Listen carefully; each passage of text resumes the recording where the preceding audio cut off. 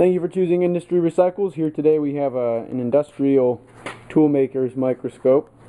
First thing I want to show you is the vertical travel. It stays pretty stiff up here, but as you can see, once you get a little bit lower, it wants to slide a little freer. I'm not sure if you can tighten that up or fix it in any way. See, you can just tell it's falling right there.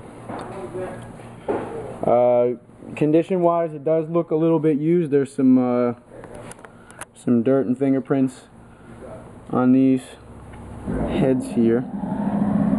Now what I wanted to show you is on this, you can see the head for this micrometer moving. This one stays pretty stationary most of the time, so this micrometer head may need replacing or this fixing, either or. Alright, there are two lights work, the surface and there's one here.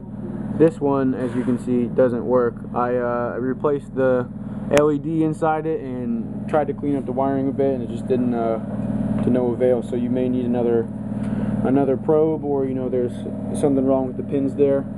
But you can see the variable brightness works just fine. So again, you get your surface light and you have your light from above.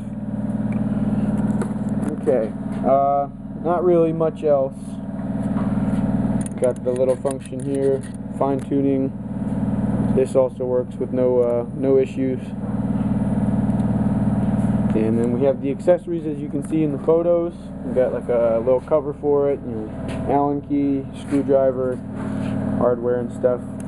But you'll see the rest of the pictures in the listing. It's going to be up for parts repair. Thank you.